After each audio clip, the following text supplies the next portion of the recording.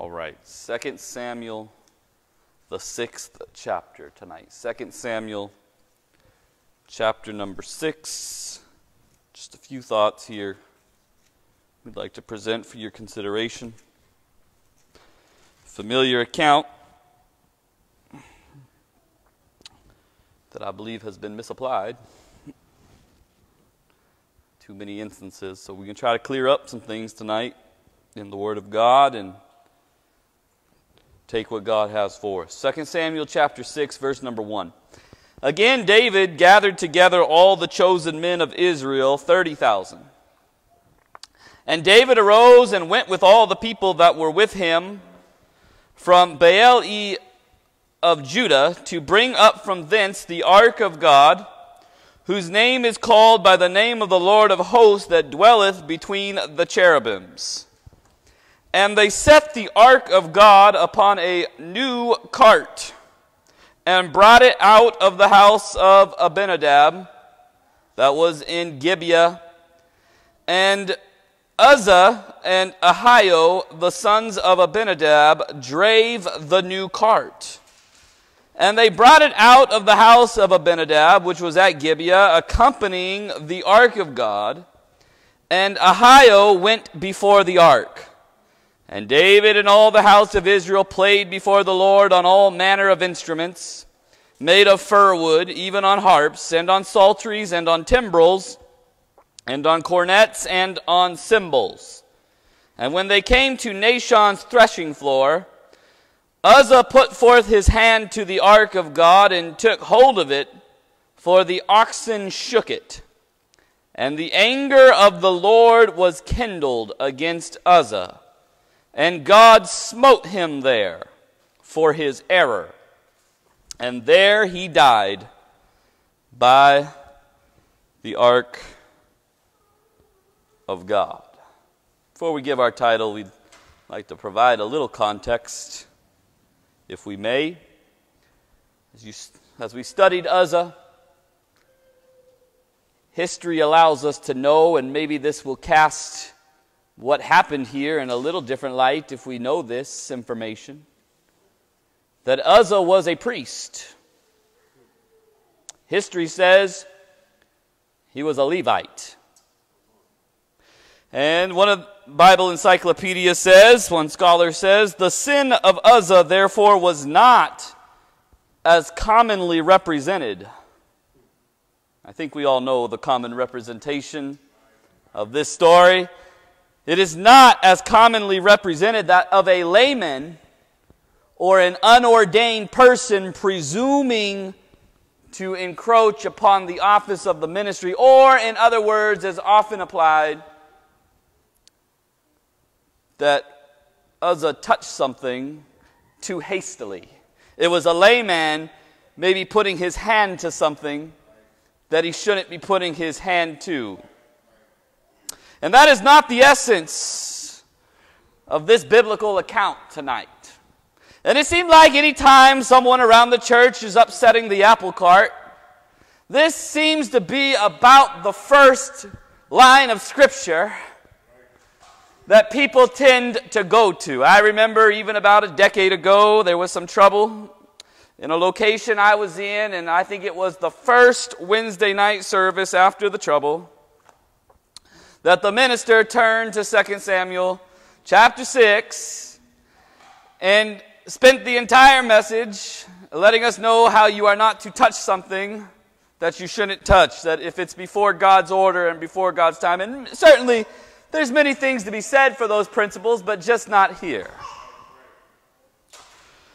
Seemed like any time there is some sort of identifying of a problem between a layperson and a leadership tends to blame the layperson for being an Uzzah.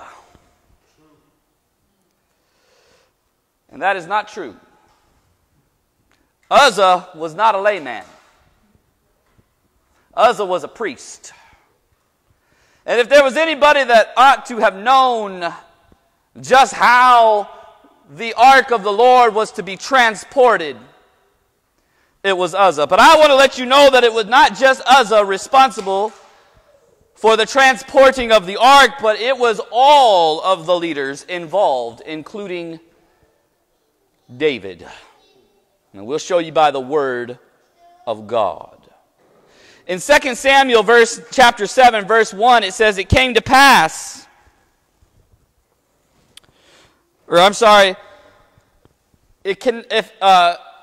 in previous chapters we learned that Abinadab was a Levite. His son Eleazar was consecrated to take the charge of the ark. We could read that over in 1 Samuel chapter 7. And Uzzah is related to these folks. But you must understand that not even Levites were supposed to touch the ark. Numbers chapter 4. You better be careful how you handle some things. Numbers chapter 4, verse number 15. And when Aaron and his sons have made an end of covering the sanctuary, and all the vessels of the sanctuary, as the camp is to set forward, after that the sons of Kohath shall come to bear it, but they shall not touch any holy thing, lest they die. These things are the burden of the sons of Kohath in the tabernacle of the congregation. So it wasn't just any Levite that was able to transport the ark, but it was a particular family of the Levites that was tasked with bearing the ark of God. And they themselves were not even to touch it. They were only to bear it. Amen. So that lets us know that even if the children of Kohath, even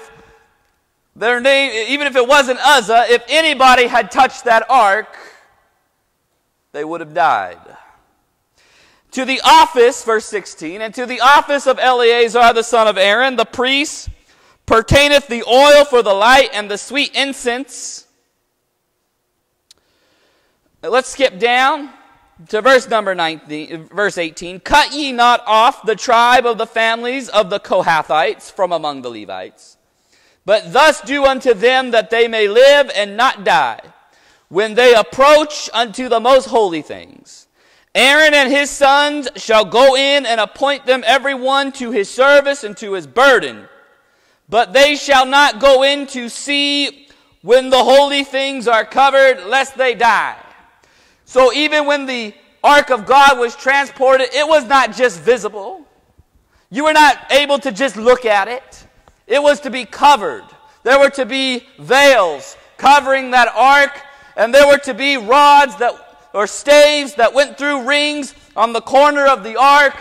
Amen. So that the Kohathites, so that the Levites could pick it up and would never have to touch the ark.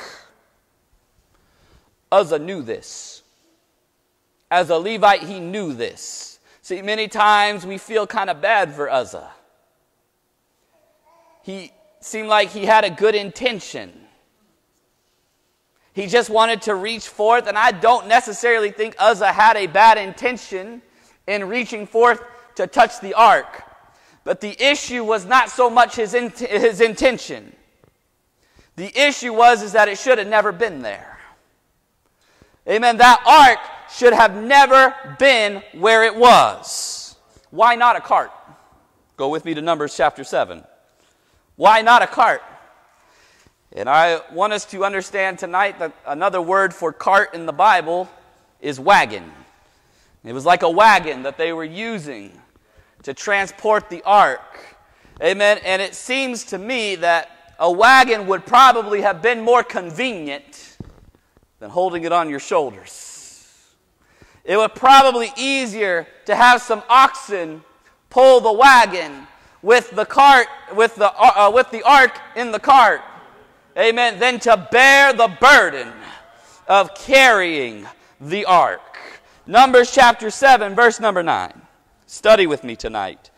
But unto the sons of Kohath he gave none, because the service of the sanctuary belonging unto them was that they should bear upon their shoulders. Their calling, their place in the kingdom, amen, was to bear the ark of the Lord upon their shoulders. They needed to feel the weight. They needed to feel the weight of handling the things of God. They needed to feel the weight of handling the articles of God. Amen. Within that ark symbolizes the mercy of God. You have the mercy seat. Amen. But you also have the law of God within that ark. You have God's justice. You have the very characteristics that make God who He is, represented by that ark. Amen. The cherubims, amen, that came up over that ark and touched each other. Amen. Is symbolic of the mercy of God and the justice of God touching one another. Amen. It was to be, amen, a representative of the very dwelling place. Amen. The very seat of God. The manna, Aaron's rod, the table of stone. Amen. These were weighty matters. And God wanted the Levites, specifically the Kohathites, amen, to bear this burden upon their shoulders. First of all, we must understand tonight that not anyone can handle the Word of God. Not anyone, amen, is capable, amen, of bearing the burden of carrying the Word of God on their shoulders. God gave a specific call, amen, to specific ones, and gave them a specific anointing for that specific task, which was to bear the ark of God on their shoulders. Second of all, those who do bear it must take heed to how they handle it. Amen. You must take heed to how you handle it. Listen, if God wanted them to have a wagon, He would have given them a wagon. Amen. Go up with me to verse number 8. And 4 wagons, or 4 carts, and 8 oxen, He gave unto the sons of Merari, according unto their service under the hand of Ithamar, the son of Aaron the priest. To some He gave wagons. He gave some carts, amen, to help them transport the other parts of the tabernacle. But you go to verse 9. But unto the sons of Kohath, He gave none. He didn't give them a wagon. He didn't give them a wagon, amen, because He didn't want them carrying the ark of God on a wagon. It wasn't supposed to be convenient. It wasn't supposed to be easy. It was supposed to be a burden. Amen. It was supposed to be a burden. Dear friend, tonight, amen, if you're going to be a minister of the Word of God, amen, of the kingdom of God, it's going to be a burden. It's going to be heavy. It's going, amen, to not always be convenient. And it's not always going to be easy. But your calling is to bear the burden of God. Our thought tonight, God won't ride your wagon. God won't ride your wagon. Amen. If God wanted them to have a wagon, He would have given them a wagon. Would have had some nice handles on it. If He wanted it to be easy. Amen. If He wanted it to have been convenient. Amen. He would have given them a nice cart. Amen. And just slap that ark right on that cart. Amen. And go your merry way. But God didn't give them a wagon. Amen. God said, I want you to feel the burden of some things. I want you to feel the weight of some things. Amen. First of all, where did they get the idea that they could transport the ark in a wagon? Amen. I'll tell you where they got it from. They got it from the Philistines. They got it from the Philistines. When the Philistines took the ark, they didn't know what to do with it. They didn't have the law. They didn't have the Word of God. Amen. And it ended up being a terrible plague unto them. Amen. It caused distress. Amen. They just wanted to get rid of the thing after a while. Hey, having this ark ain't that great after all. Amen. And they didn't know what they were doing. And so God didn't, amen, yes, he had their gods fall down and he smote the Philistines, but he held it more severe against Uzzah, and he held it more severe against David, and he held it more severe against the Levites. Why? They either should have known better or they did know better than to do it that way. And I'm going to tell you tonight, the judgments of God are going to rest heaviest on those who should have known better or do know better. Amen. Listen. Amen. God nowhere changed his mind and said that you could transport the ark on a wagon or anywhere on any other type of device. He gave us the pattern. Amen. And saints of God, we have to follow that pattern to the T.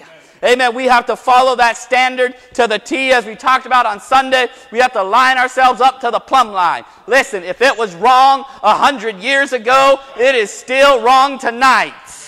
Amen. If we blasted it 100 years ago, then we should still be blasting it tonight. God has not changed his method. God has not changed his system. I believe if God blessed it then, he'll bless it now. Amen. If he cursed it then, I believe he curses it now.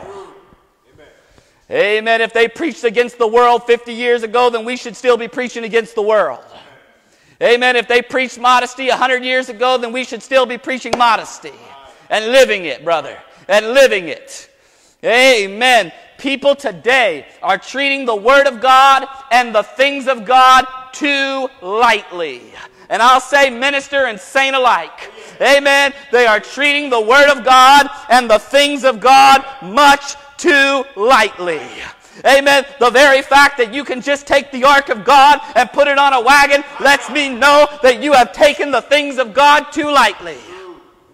Amen. Some of the things that are flying today, some of the things that are being supported today, amen, and still being called Church of God, brother, I want to tell you it's too much lightness.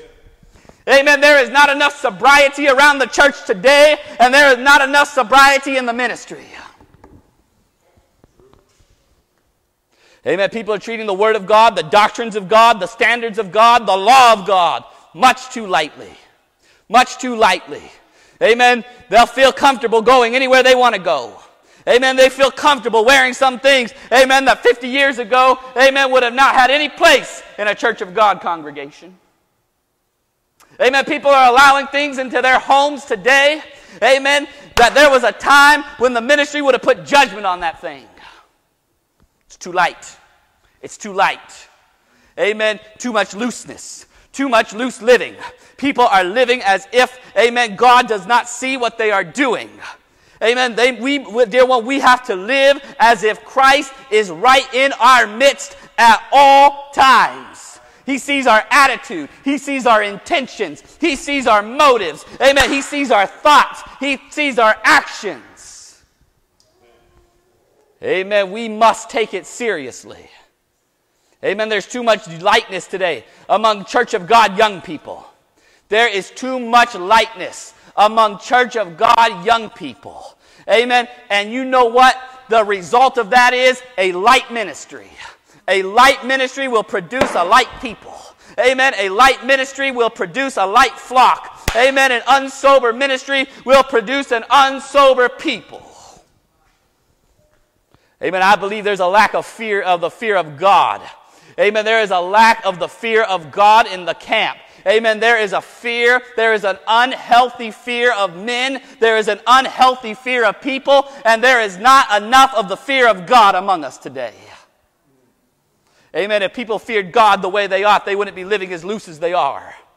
Amen. They wouldn't be living as loose as they are. They wouldn't be so loose with their lips. Amen. They wouldn't be so loose, amen, in the way they dress. They wouldn't be so loose with their attitude. Amen. They wouldn't be so loose in the places they go. They wouldn't be so loose in the way they entertain themselves. Amen. There's too much new stuff coming into the church today. Amen. And I'm not preaching be careful, and I will never preach be careful with it. Amen. I'm not a be careful preacher.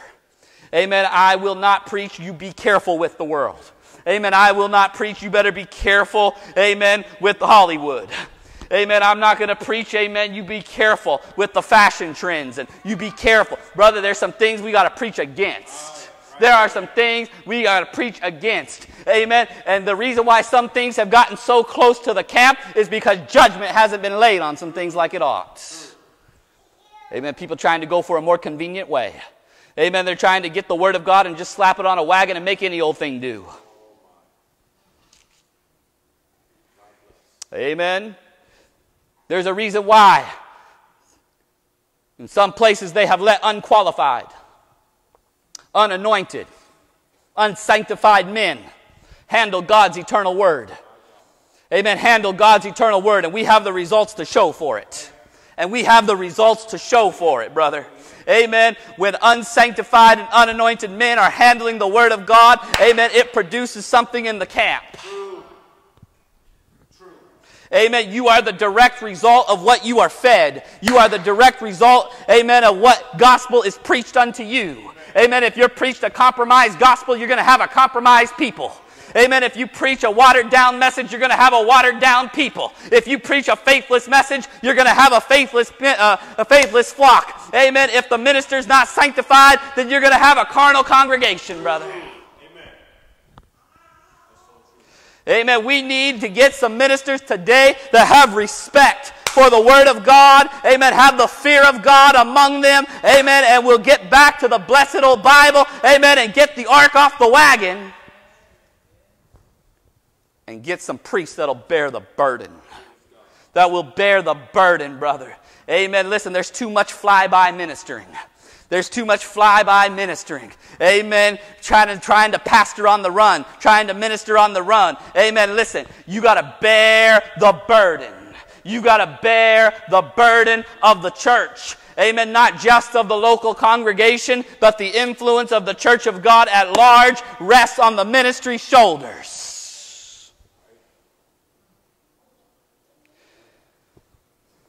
God needs men who will carry it. Men who can feel the weight of it. Men who can feel the weight, amen, of handling the Word of God. The Word of God is to be handled with sobriety. Amen. Uzzah should have known better. Many times we teach it as an example of someone touching something, and then it just got all out of order. Brother, that is not rightly dividing the Word of God tonight. And I appreciate if there's been good men of God that have taught it that way. Amen. I'm not disparaging them tonight, but that's not what the Word of God is saying here. Amen. This is not about someone touching something they shouldn't have touched and then it went all out of order. Brother, it was already out of order. It was out of order from the start.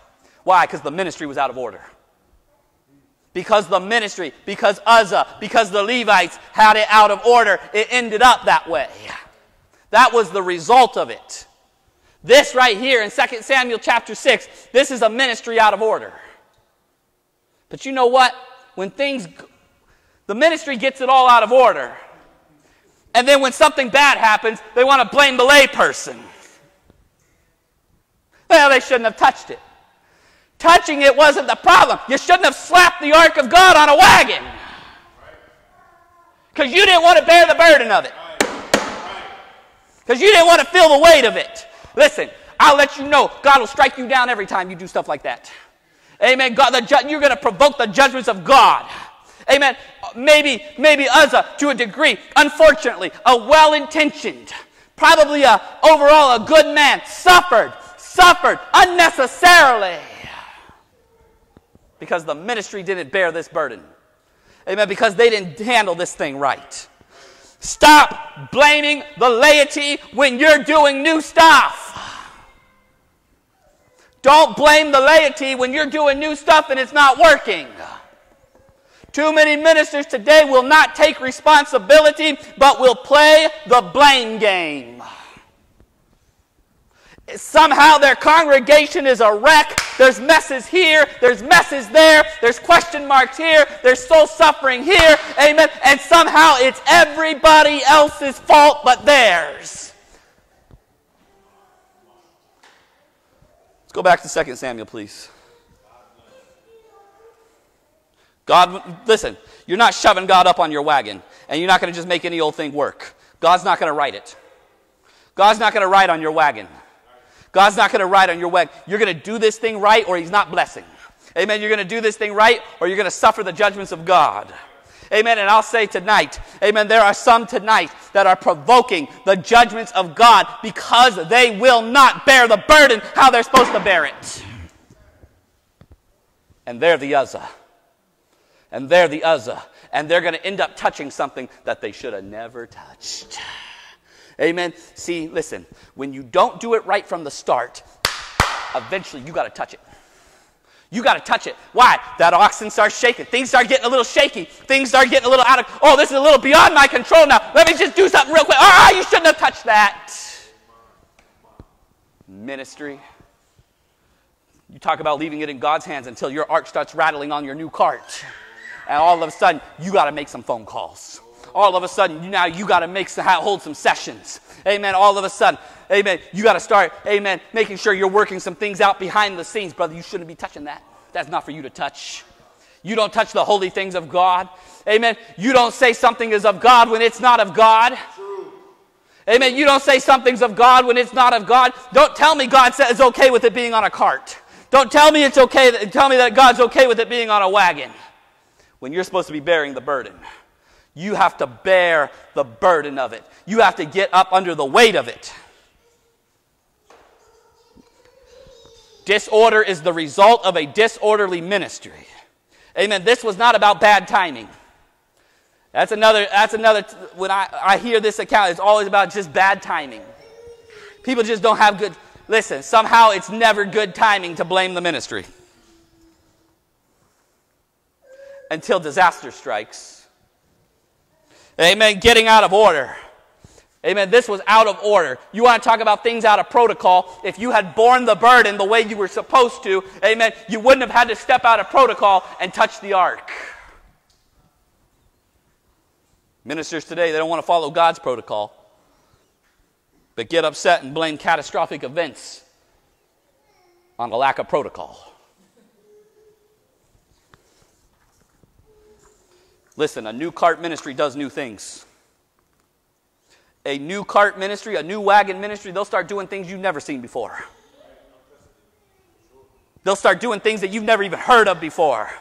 You ask people been around the church, you ever seen this before? You ever seen this done like that? No, brother so-and-so used to do it this way. Brother sister so-and-so. Listen, a new cart ministry will do new things. They'll do new things. Do things that were never done before. And I'll tell you what, they won't get the glory, just like they will not get the glory. They won't get the glory.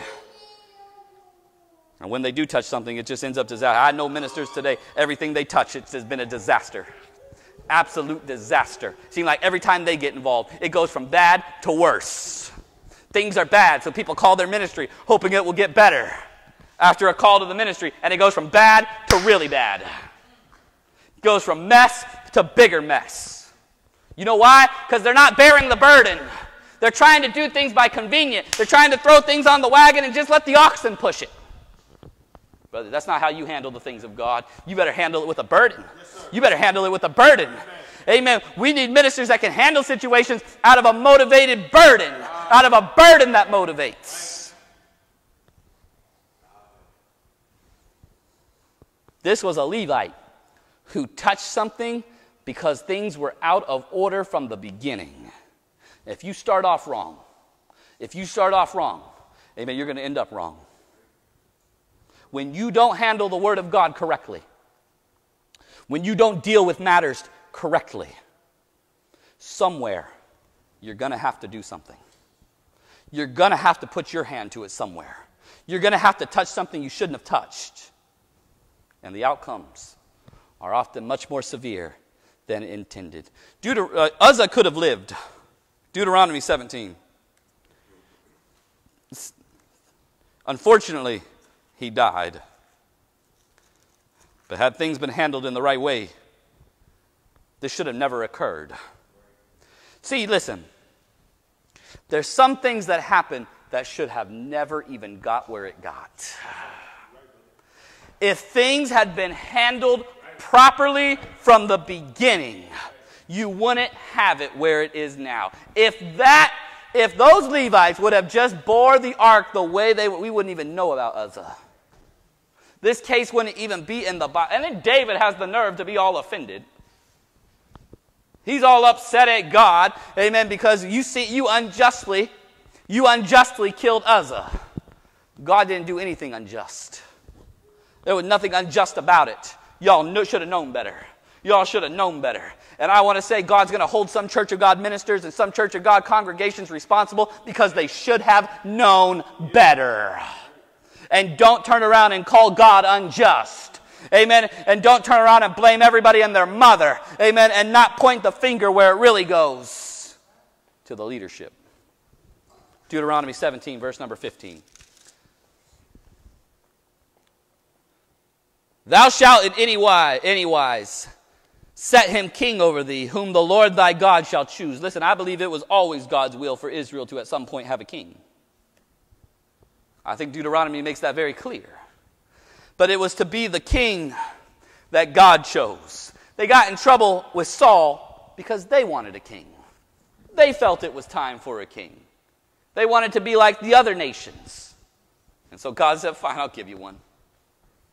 I'll give you one. And after Samuel went and told him what a terrible idea, what a terrible prospect this was, they said, well, we hear you, but we still want a king. See how that turned out.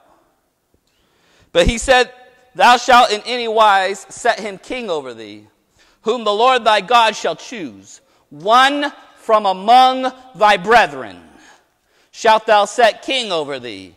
Thou mayest not set a stranger. Don't get some new stuff up in here. Amen, Church of God congregation. You going down to Babylon trying to find a pastor. Amen, not so.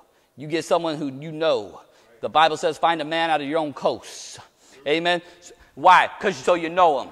You know the rapport. You know the testimony. You know the spirit. Amen. You know the clarity. Amen. Too many people don't know what they're getting.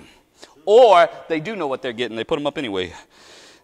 Thou mayest not set a stranger over thee, which is not thy brother. All right.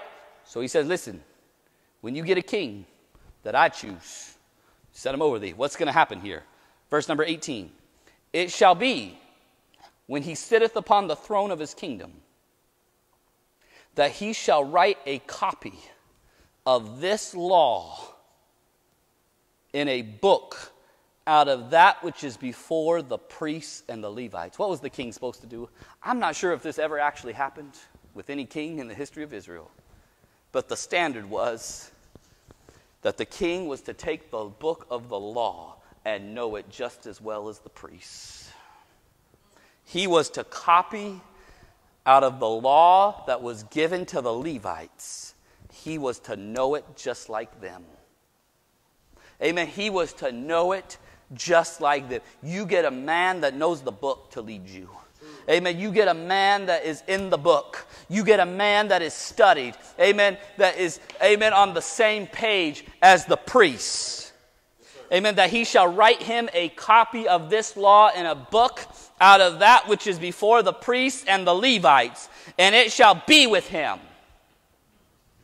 And he shall read therein all the days of his life. He doesn't reach a point where he can just kind of, go by and, amen, just cruise. He knows the Bible pretty well. He can just kind of put something together and this will work and, amen. No, you carry that book with you. You get your nose in that book. You read it all the days of your life. Right.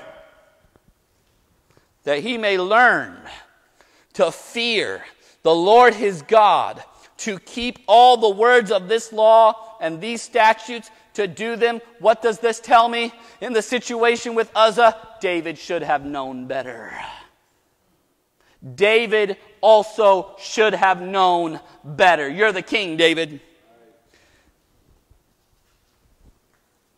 The new cart shows the catastrophic results of unnecessary things happen when you pull out the new cart.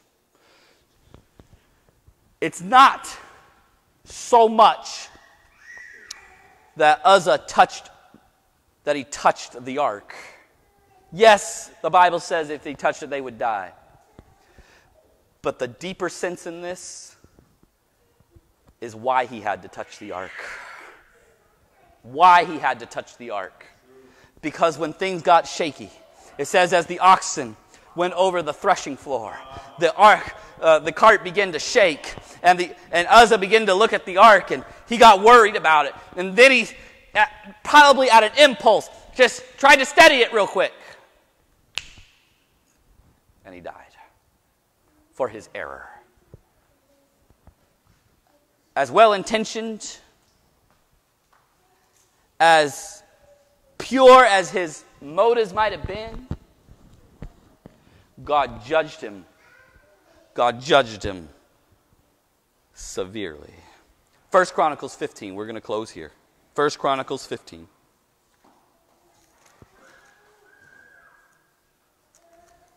God's not riding your wagon. You better get under the burden. You better get a real burden. 1 Chronicles 15. Now, I think the one thing that I admire about David is that he was willing to acknowledge the error, and he was also willing to correct it. And listen, I believe there is some leeway for leadership to make some mistakes along the way. David should have handled this better. But you know one thing David didn't do? Make the same mistake again. It is one thing to make a mistake, and it is another thing to do the same thing over and over and over again. Too many ministers, amen, instead of owning to the mistake initially, will keep perpetuating the same one because their pride stands in their way. Verse number 1. And David made him houses in the city of David, and he prepared a place for the ark of God and pitched for it a tent. This time, David said, listen, we're going to do this thing. We're going to get the ark of God where it goes, but we're going to do this thing right. We're going to make the necessary preparations. He built a tent for the ark of God to rest. He prepared. Then David said, listen to what David said. None, oh, you got it right this time, David. None ought to carry the ark of God. I didn't hear anything about it riding on anything. They didn't go and try to bring the wagon back out. They didn't get a new model. They didn't get a more secure cart. He said, none ought to carry the ark of God but the Levites. We're going to get this thing in order. We're going to get this thing in order. I'm not trying to go get another cart. I'm not going to try to fasten it a little better. No. We're going to get under the burden of this thing. We're going to get the Levites situated. For them hath the Lord chosen to carry the ark of God and to minister unto him forever. Listen, we're getting the men that God had chosen to carry the burden of this thing. We need the men that God had chosen. There is too much influence of men concerning who bears the ark of God. We need the men that God has chosen, whether you like it or not. You may not particularly care for the Kohathites, but that's who God's chosen. That's who God has chosen. We can go a whole long way with that, but we're going to leave it right there. David said, listen, I'm not making the same mistake again. I might have let the cart function last time. But listen, the cart been retired. As far as carrying the things of God, that thing is out of commission. Amen, that's out of commission. He said, listen, I'm going to learn from this. It's going to be done right. It's going to be handled right. And it's going to be completely right. Amen, we're not trying to do this more conveniently. I don't care if the Philistines got away with it. We know better. Amen. I don't care if another congregation does it. I don't care if another group does it that way. We're going to get back to the blessed old Bible. Amen. We're going to get, I don't care if that, amen, if that's what they did, amen. Maybe they got away with it 40 years ago. I don't know. But if I find it in the book, remember Josiah? When they found the book of the law, amen, they dusted it off somewhere, amen, and he read it, and when Josiah read it, he said, oh, Lord, we are in trouble. We are in trouble. Listen, I believe it. He started, man, listen, we preach the word of God like it's supposed to be preached, amen. Many people realize we're in more trouble than we think we are. Amen. What happened? They had a revival. He said, listen, everything in this book we're going to do. Everything in this book we're going to do. Amen. I believe they celebrated the Passover, and they said that hadn't been done in years. Hadn't been done in years. Amen. He said, we're going to do this thing. We're going to do it right. He said, none ought to carry. Not just anyone going to handle this thing. Amen. This thing is going to be carried. We're going to feel the weight of it. And we are going to use who God has chosen and how he has chosen it. Amen. And God still has requirements just the same today. Amen. Verse number 11. And David called, and then he went through, amen, and he began to sanctify the Levites. And David, verse 11, and David called Zadok and Abiathar the priests, and for the Levites, for Uriel, Asaiah, and Joel, and Shemaiah, and Eliel, and Aminadab, and said unto them, ye are the chief of the fathers of the Levites, sanctify yourselves. Sanctify yourselves. Get yourselves in order. Both ye and your brethren, that ye may bring up the ark of the Lord God of Israel unto the place that I have prepared for it. Prepare yourselves. We're not taking it just any old way. For because ye did it not at the first, doesn't mean we're going to do it again. Right. Amen. The Lord our God made a breach upon us, for that we sought him not after the due order. So the priests and the Levites sanctified themselves. They set themselves apart for the work to bring up the ark of the Lord God of Israel. In verse number 15, and the children of the Levites bear the ark of God upon their shoulders with the staves. Oh, look what they found. There they are. We found the staves. Amen. You slide them, I mean, just as smooth as ever. Right through those rings. You get the Levites who are sanctified, set apart for the work. Amen. Ready to bear the ark of God, to handle it with sobriety. You didn't just look lightly upon that thing. They had it nice and covered. Amen. These are the holy things of God. You don't just touch the things of God. You don't just, amen, no fleshly hands are just to be touching the things of God. You get a sanctified priest. You get a sanctified Levite. Amen. And even then, they don't just handle it any type of way. Amen. You put it on your shoulders and you feel the weight of it. Amen. Every step you take, you feel it. Every move you make, you feel it. You don't just make a move. You don't just make a random move. You don't just make a random... No, you feel the weight of that thing. Let me just read a few verses and we're done. And David spake to the chief of the Levites to appoint their brethren to be the singers. Oh, then everybody got in order. I mean, you got the Levites in order, we get the singers in order.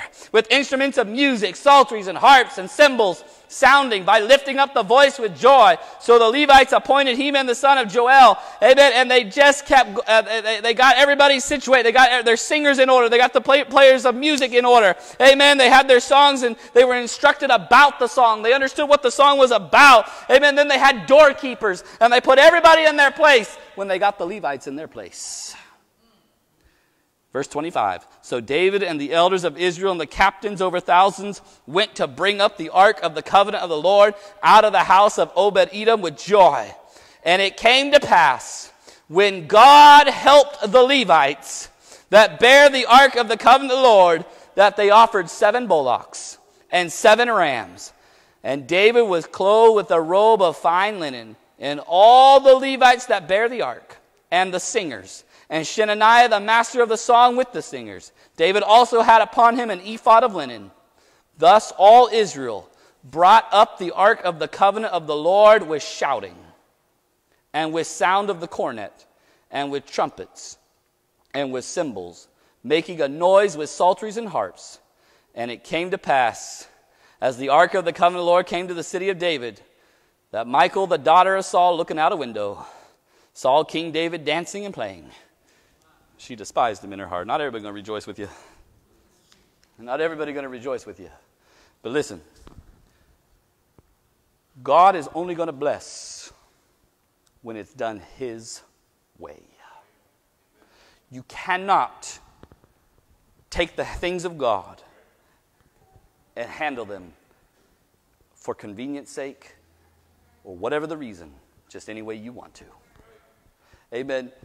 The Levites had to be sanctified. They had to be in order. And listen, every other position got right in order. Got where it needed to be, and the glory fell. Then they had something to shout about. Amen. Then they could have a camp meeting. Listen, I believe someplace they stop having revivals. Stop having camp. Shut it down. Shut it down. Shut it down. You all need a congregational revival. You all need a revival down in your prayer closet before you trying to have a revival. Get your ministry in order. Right.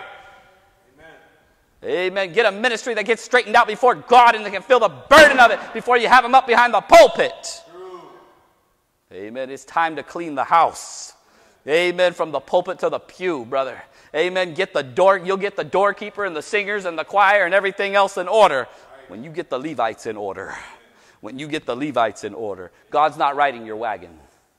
God is not riding your wagon. Amen. So you might as well pitch the wagon and get under the burden. Amen. And carry the burden of it as God intends. May God bless you tonight.